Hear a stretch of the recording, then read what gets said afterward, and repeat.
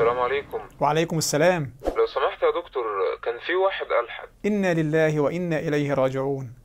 وده إيه اللي خليه يتجنن؟ لا مش يتجنن، ده ألحد. أيوة، يعني واحد بيؤمن إن الحجارة هي التي خلقت العالم، ثم خلقت نفسها، ثم خلقت الإنسان، وخلقت سمعه وبصره وعقله وجوارحه. الحجارة هي التي قدرت أرزاقنا وقدرت الموت والحياة. لو مش هو ده الجنون، إذا لا يوجد جنون في العالم. المهم، إيه اللي وصله لهذه المرحلة؟ أهو كان بيسمع ملحدين بيتكلموا عن الكون وأصل الكون وكلام من ده اللي حضرتك عارفه طبعا، فشككوا وحصل الكلام ده. ما هو لما أنت تسمع شوية كلام أهبل من واحد بيحاول يقنعك إن 2 زائد 2 بتساوي 5 وانت قاعد تهز في راسك، فليس بعيدا أن تقتنع بعد كده بأي هري.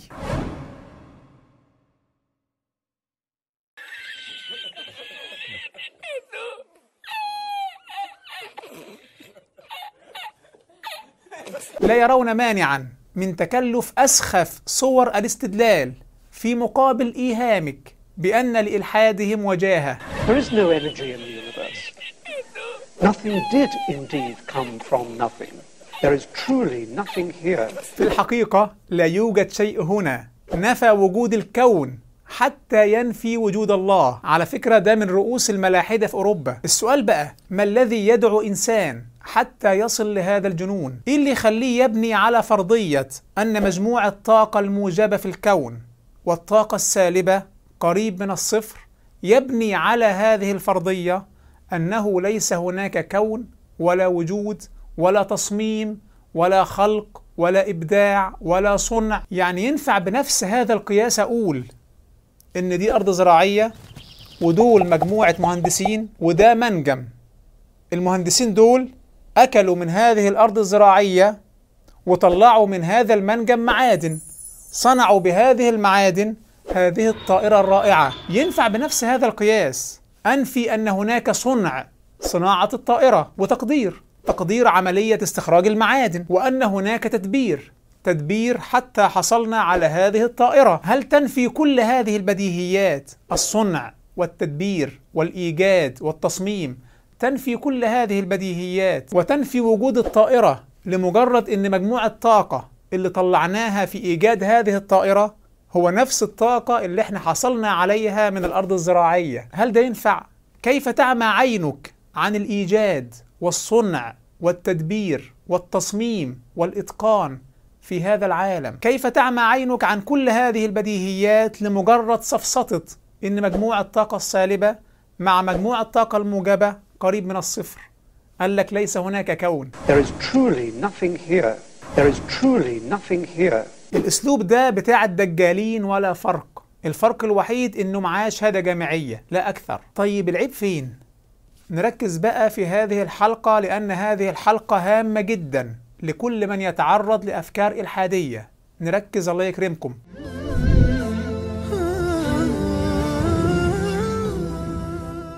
يقول الملحد اللا أدري برتراند راسل: ليس هناك مانع عقلي أن يكون هذا الكون ظهر من 5 دقائق وبه آثار تدل على ماضي سحيق. مفيش مانع عقلي من حاجة زي كده. لو انت رصدت هذا الكون رصدا غير دقيق، وده هنحكي عنه بعد شوية بتركيز، لو انت رصدت هذا الكون رصدا غير دقيق ممكن تلاحظ انه عمره سحيق مع انه لسه ظاهر من 5 دقائق. مفيش مانع عقلي يمنع من كده. ده كلام الملحد برتراند راسل. مشكلة الآليات اللي احنا بنستخدمها علشان نرصد بيها عمر الكون أو نرصد بيها التعقيد الكوني، هذه الآليات بالنسبة لهذا التعقيد الكوني في منتهى البدائية. آليات بدائية ساذجة تتعامل مع نظام كوني معقد للغاية. آليات لم تحط بالمتغيرات الخفية اللي هنحكي عنها بعد شوية. نظام الكون معقد جدا جدا جدا، وهذه الآليات التي نستخدمها بدائية وسطحية جدا جدا جدا. فبرتراند راسل اللي هو عالم رياضيات ومنطق بيحاول يفهمنا أن الفرضيات التي أنشأناها في علم الفيزياء الفلكية دي فرضيات في منتهى السذاجة بالنسبة لتعقيد الكون. ولذلك بيقول بالحرف في كلمة أخرى عجيبة، بيقول لم يكن الصراع بين جاليليو وبين محاكم التفتيش صراعا بين العلم والدين، وإنما كان صراع بين الاستقراء والاستنباط. انا مش فاهم حاجة، يعني ايه الكلام ده؟ ايه وايه معنى الاستقراء والاستنباط ده؟ هفهمك كل حاجة إن شاء الله، ولن تخرج من هذه الحلقة إلا وانت فاهم الموضوع كويس، فركز معايا. العشبة دي وصفها حد لإنسان عنده مرض معين، فهذه العشبة أتت بنتيجة عكسية، المرض اشتد عليه. هنا الاستقراء هيتدخل ويقول لك بما إن المرض صاد ظهر بعد تناول العشبة سين، إذن العشبة سين تؤدي إلى المرض صاد. هذا هو الاستقراء.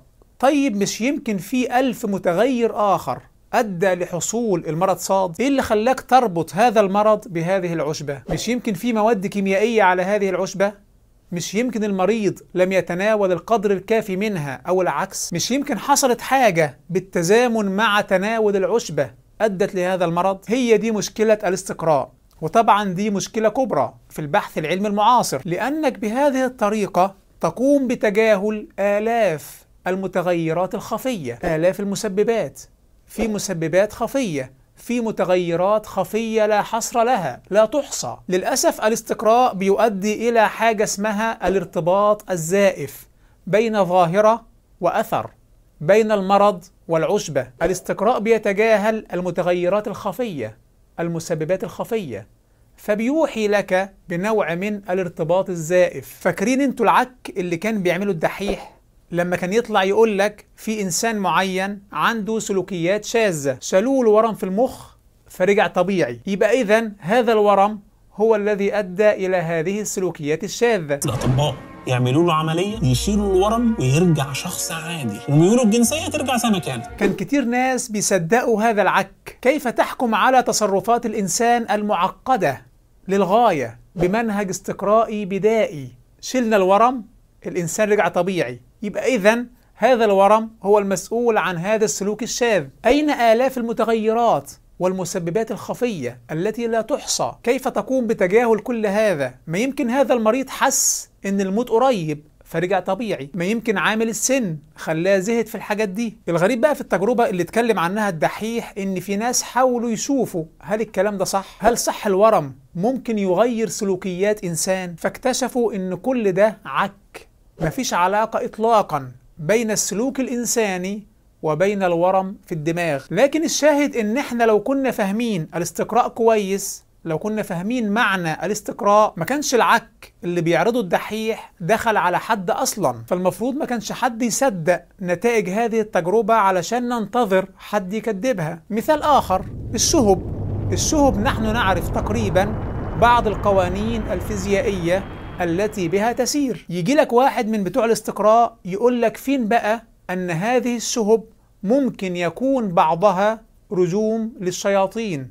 فين هذا الكلام؟ دي بالمناسبة شبهة مشهورة نتيجة النظرة الاستقرائية البدائية، مش بيشوف غير متغير واحد فقط وبيتجاهل كل المتغيرات الخفية الأخرى والتي لا حصر لها في عالم المحسوسات، فما بالك بعالم الغيب كعالم الشياطين. إذا كنت في عالم المحسوسات بتاع العشبة والمرض منهجك الاستقرائي بدائي، فما بالك بعالم الغيب. على فكرة أنا لسه لم أبدأ الحلقة حتى الآن، فاصبر الله يكرمك واحتسب الوقت. ده كله كان تمهيد، لكنه تمهيد لابد منه علشان تفهم اللي جاي. في واحد اسمه كارل بوبر، وده واحد من أشهر فلاسفة العلم. كارل بوبر كان دايما يقول الاستقراء لا يمكن إطلاقا أن يحقق الطمأنينة. مهما كررنا التجربة هيفضل فيه متغيرات خفية احنا لسه لم نرصدها. لابد أن تعاني وحتما من ضعف الوثوقية، لأنك لم تحط علما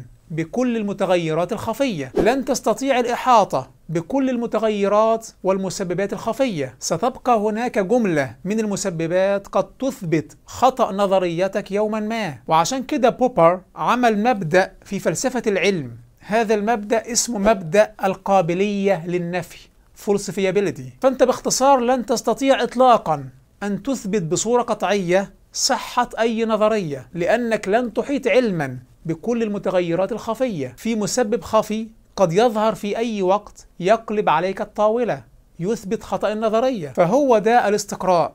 أيوة، يعني الاستقراء وحش لهذه الدرجة؟ من باب الإنصاف فالاستقراء على قصوره هذا وعلى ضعفه هذا وعلى أحكامه البدائية هذه، إلا أننا بتكرار التجربة بنحاول أن نتلاشى الخطأ ونحاول أن نصل لأفضل تصور متاح. ففي كل تكرار للتجربة بنحاول إن احنا نرصد متغير خفي كنا احنا مش واخدين بالنا منه، ومع التكرار أهو بنصل لتصور معين قد يكون مقبولا، لكن عمرنا ما هنصل للوثوقية التامة. دايما في حيز من الشك، وهذه مشكلة البحث العلمي بصفة عامة. يلا بقى نبدأ الحلقة على بركة الله عشان نتكلم عن علم الفيزياء الفلكية، أكبر تخريفة في حق العلم المعاصر.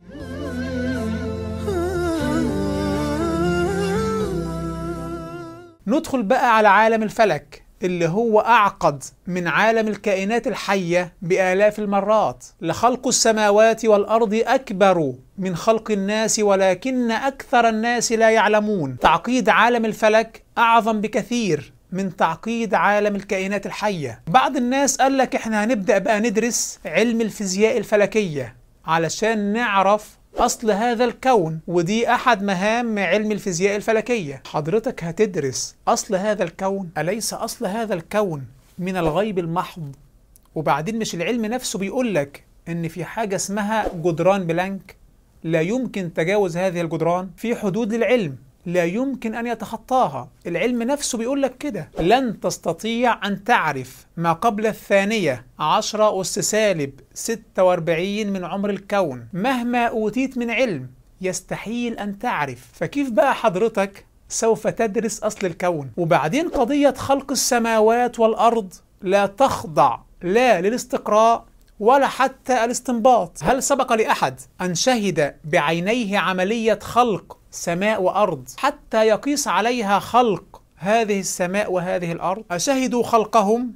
ستكتب شهادتهم ويسألون. انت شفت سماء وأرض بيخلقوا علشان تمارس عملية الاستقراء في كيفية ظهور سمائنا وأرضنا؟ قال لك هو أنا بصراحة مش هستخدم الاستقراء في هذا الموضوع. الله، أمال حضرتك هتستخدم إيه؟ ما هو بالفعل الاستقراء لا يصلح في هذا الموضوع، لأنك كيف تقيس غائب اللي هو خلق السماوات والأرض على أي شيء حاضر؟ طيب يمكن هيطبقوا المنهج الاستنباطي الأرسطي الساذج. قال لك برضو إحنا للأسف ما عندناش معطيات تؤهلنا لكده. إذن يا ترى ما هو منهج علم الفيزياء الفلكية في دراسة أصل هذا الكون؟ علم الفيزياء الفلكية يا سادة يقوم على الاستنباط الافتراضي، يقيس غائب لم يشهده اللي هو خلق السماوات والأرض على مجموعة تأويلات في ذهنه، يقوم بمحاكاة هذه التأويلات على نماذج رياضية. ده اسمه الاستنباط الافتراضي، أسخف أنواع المعرفة على الإطلاق، أقل المعارف العلمية وثوقية. لا يفصل بين الاستنباط الافتراضي في الفيزياء الفلكية وبين الشعوذة إلا شعرة البلطو الأبيض والشهادة الجامعية بس. ريتشارد داويد فيلسوف العلوم بيقول وهو حزين: كيف لعلم الفيزياء الفلكية، كيف لهؤلاء الفيزيائيين الاعتقاد في فرضيات ليس هناك دليل واحد يدعمها؟ ما عندكش ولا دليل. علم الفيزياء الفلكية كله في أصل الكون مبني على شوية تأويلات ذهنية ونماذج رياضية بس. ثم يأتي جاهل يعتدي بهذه التأويلات على الغيب وعلى الوحي الإلهي، مجرد تأويلات ذهنية تجعلها علما وتعتدي بها على النص الشرعي وتطلع بها شبهات. ما هذا؟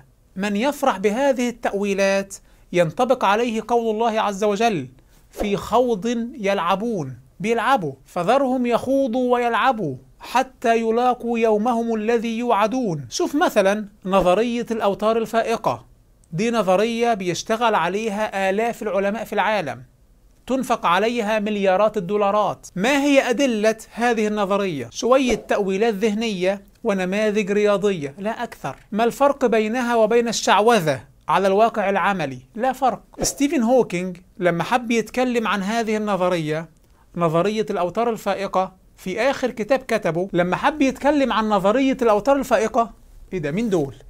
أنا بقول ستيفن هوكينج. دول منتهى علمهم المني، والتاني اللي فاكر كلمة القبلة في الإسلام تنطق القبلة، ولا ده اللي قالك لو لقيت هيثم طلعت في الشارع سوف أنهيه. ولكن هيثم طلعت لا أحترمه كإنسان، أوكي؟ فلهذا السبب أنا هذا الشخص لو لقيته في الشارع حرفيا سوف أضربه ضربا مبرحا. أشخاص كهؤلاء إن رأيتهم بالشارع سوف أنهيه. هو ده تمام الملحد العربي، هي دي النظريات العلمية التي يقدمها هؤلاء. يا عم خلينا في ستيفن هوكينج. أيوة هو ده ستيفن هوكينج. ستيفن هوكينج قال لك نظرية الأوتار الفائقة بتديك 5 نظريات، وكل نظرية من هذه النظريات ال5 بتديك ملايين الحلول الرياضية، ملايين الحلول قدامك، وعيش بقى حضرتك مع أي حل انت عاوزه وقم بتأويله كما تحب أن تؤوله. عالم من الخيالات والأوهام ممكن حضرتك تبنيه على أي تأويل ذهني بناء على أي حل من هذه الحلول. بالفعل والله في خوض يلعبون، وعشان كده انت بتسمع العجب العجاب في علم الفيزياء الفلكية، ويقول لك ده علم يا عم، دي علوم، وانت طبعا مش عارف كيف تأسس هذا العلم. لن يعجز إنسان بهذه الملايين من الحلول أن يفرض أي خرافة في مقابل الوحي الإلهي. طيب صح، هو نظرية الأوتار الفائقة يوجد أصلا عليها أي دليل؟ يعني في أي دليل على إن في حاجة أصلا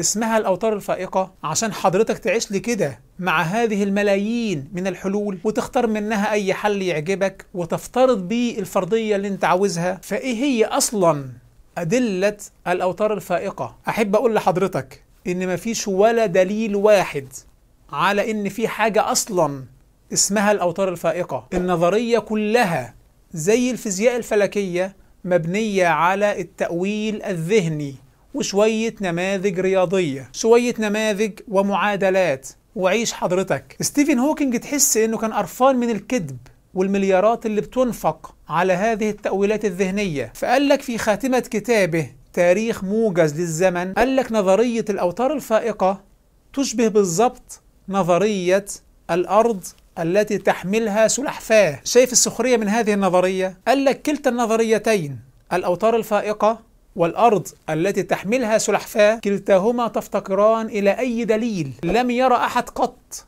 سلحفاة تحمل الأرض، ولم يروا كذلك وترا فائقا، كلها أوهام حضرتك. للأسف عوام من الناس لا يعرفون هذا الكلام، لا يعرفون أن علم الفيزياء الفلكية أصبح مرتعا للشعوذة والدجل، تأويلات ذهنية تعادل بالضبط ما يفعله المشعوذون. دافعو الضرائب لا يعرفون أن ملياراتهم تنفق في هراء، ويجي لك ملحد عربي يقول لك على فكرة ممكن تكون هناك طاقة قبل ظهور كوننا بناء على فرضية كذا، وعيل مسكين يصدق هذا الهبد. ألكسندر فلينكن، وده مدير معهد علم الكونيات، يعني مدير الليلة كلها. فلينكن خرج بعد 25 سنة من البحث في فرضيات نشأة الكون وأصل الكون وكل اللعب اللي بيلعبوه في علم الفيزياء الفلكية، وهو أصلا واحد من رواد هذا المجال، اشتغل فيه ربع قرن. خرج ليعترف أن كل هذه التأويلات الذهنية في نشأة الكون وأصل الكون، كل هذه التأويلات بلا قيمة،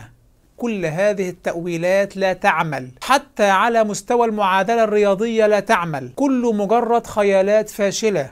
ويجي لك ملحد عربي يعتدي على الوحي الإلهي بهذا الهراء. And I will, to lift the suspense, I'll tell you my conclusion right away.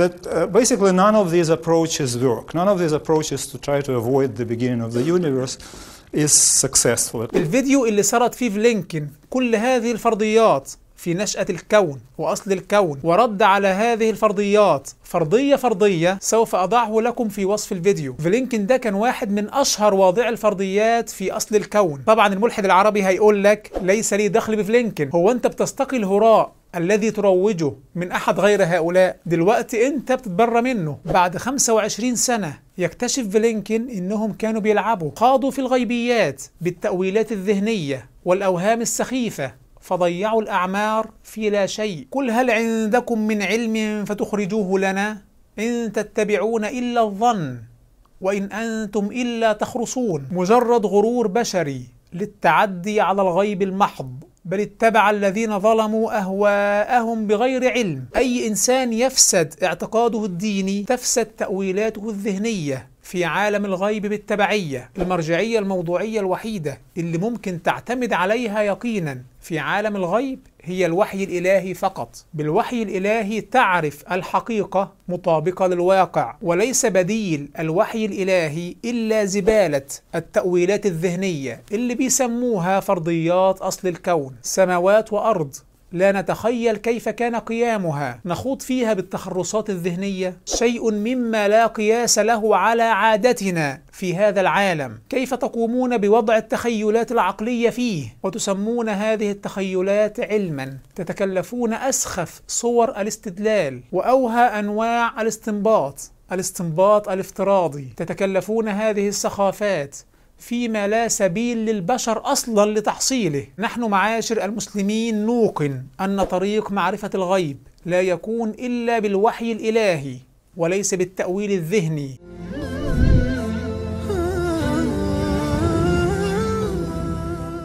طيب، بعيدا عن قضية أصل الكون، ما هو شكل بقية فروع هذا العلم؟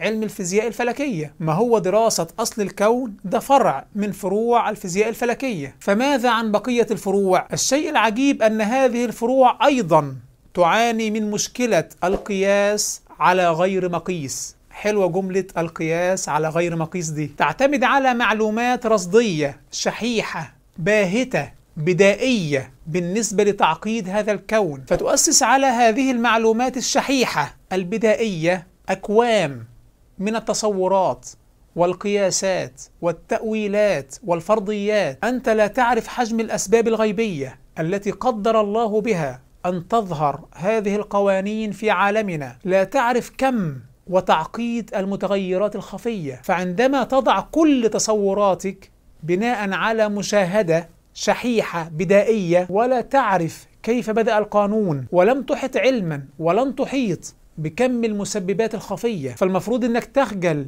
من هذه الفرضيات وتعترف بأنها سطحية وساذجة، وليس أن تقوم بالتبجح بها على الوحي الإلهي. يعني لما أنت مثلا بتشوف الضوء اللي طالع من أحد النجوم وتبدأ تحلل كل مكونات هذا النجم بناء على هذا الطيف الضوئي قياسا على لون الشعلة الذي نراه في معاملنا، فهذا تحليل بدائي. ولما تقول لي أن هذا الضوء طلع من هذا النجم من 3 مليون سنة ولسه وصلني حالا، وبالتالي بيننا وبين هذا النجم 3 مليون سنة ضوئية، لما تقول لي الكلام ده لازم أنا أبقى عارف أن كل هذه قياسات على غير مقيس. كيف حكمت أن في 3 مليون سنة التي سافر فيها هذا الضوء لم تحصل متغيرات خفية أثرت على قياس الأعمار اللي أنت بتعمله؟ المانع أن هذا الضوء يكون طالع من 5 دقايق كما يقول راسل، وأنت بمتغيرات خفية لا تعلمها شايف أنه طالع من 3 مليون سنة. مفيش أي مانع فيزيائي ولا عقلي أنه يكون طالع من 5 دقايق، والمتغيرات الخفية عملت مشكلة عندك في القياس. منهجك أصلا في القياس على غير مقيس والاستنتاج بالاستنباط الافتراضي وتجاهلك لكل المتغيرات الخفية، هذه الأمور لا تعطينا بمنتهى الصراحة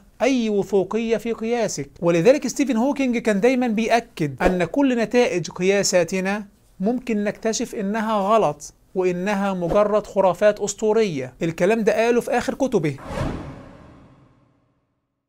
إذن خلاصة هذه الحلقة: البحث العلمي على 4 أنواع. النوع الأول بحث في الغيب المحض بتأويلات ذهنية زي البحث في أصل الكون، وهذا النوع من البحث العلمي هراء، كله هراء، وهم كله وهم، دجل كله دجل. فالبحث العلمي في أصل الكون هراء كله، وهم كله، دجل كله. إيه اللي خلاك تدخل في الغيب المطلق وما وراء العالم؟ هو مش العلم قاصر على رصد الظواهر فقط في حدود الزمان والمكان؟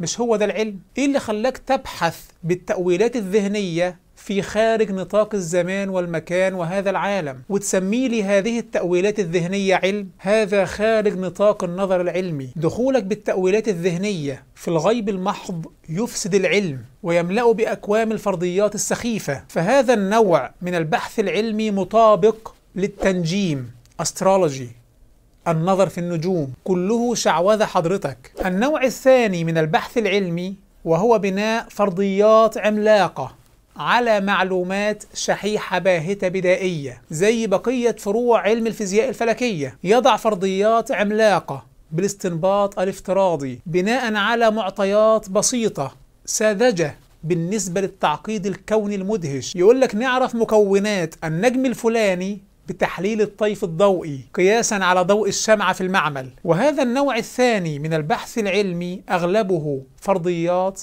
وتخرصات وأوهام. النوع الثالث من البحث العلمي وهو النظر في المحسوسات بالاستقراء. فاكرين انتوا موضوع العشبة والمرض؟ ده علم فيه نفع بقدر التعمق في البحث وتكرار التجربة، لكن لا تصل فيه أبدا للوثوقية الكاملة زي ما حكينا. لكن مع التكرار للتجربة والإنفاق على البحث العلمي في هذا النوع الثالث الخاص بالنظر في المحسوسات بنحصل على نتائج نافعة للبشر، بنحصل على معلومات بالفعل مهمة. النوع الرابع من البحث العلمي وهو القائم على الرصد المباشر للعينة التي تحت يدك وتحليلها تحليلا تاما وإقامة الحكم بناء على تلك العينة وما يضاهيها في مادتها. فهذا النوع من البحث العلمي أغلبه نافع وهو الذي يشمل العلوم النافعة، وهذا أصل منهج البحث العلمي عند علماء المسلمين في القرون المتقدمة. كل العلوم النافعة التي ينتفع بها البشر تقوم على النوعين الثالث والرابع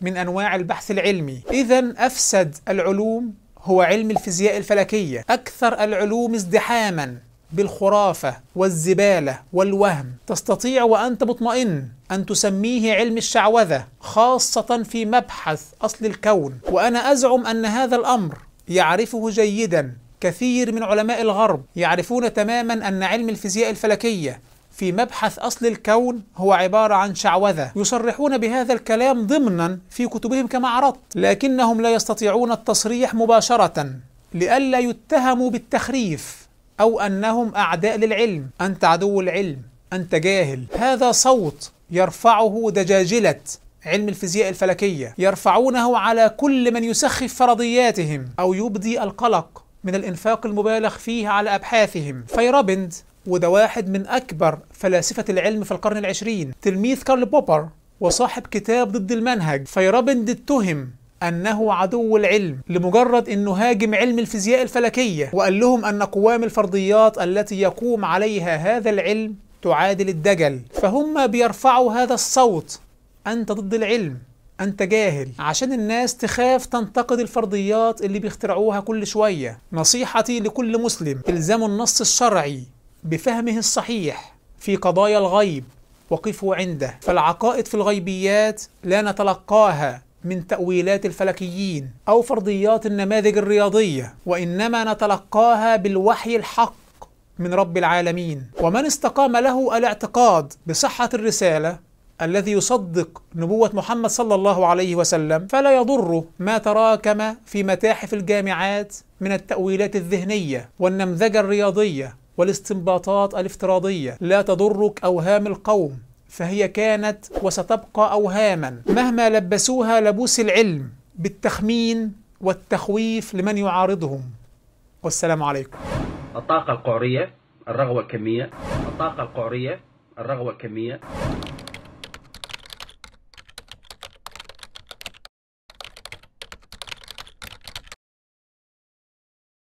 في الرغوة الكمية تجد بأنه ما زالت توجد تذبذبات natural oscillation، التذبذبات الطبيعية. المادة والطاقة الزمان والمكان يتذبذب بموجاته الكمية، فعندما تصل الموجة لقعرها حرفيا هنا يختفي الزمان والمكان والطاقة والمادة ثم تظهر مجددا.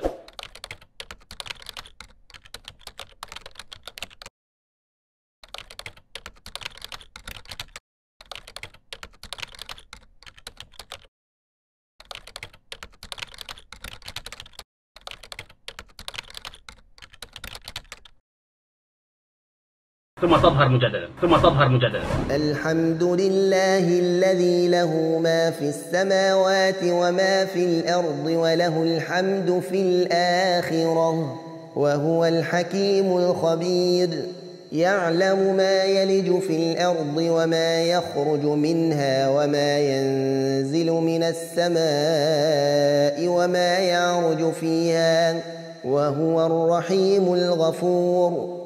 وقال الذين كفروا لا تأتينا الساعة قل بلى وربي لتأتينكم عالم الغيب لا يعزب عنه مثقال ذرة في السماوات ولا في الأرض ولا أصغر من ذلك ولا أكبر إلا في كتاب مبين ليجزي الذين آمنوا وعملوا الصالحات أولئك لهم مغفرة ورزق كريم والذين سعوا في آياتنا معاجزين أولئك لهم عذاب من رجز أليم. ويرى الذين أوتوا العلم الذي أنزل إليك من ربك هو الحق ويهدي إلى صراط العزيز الحميد.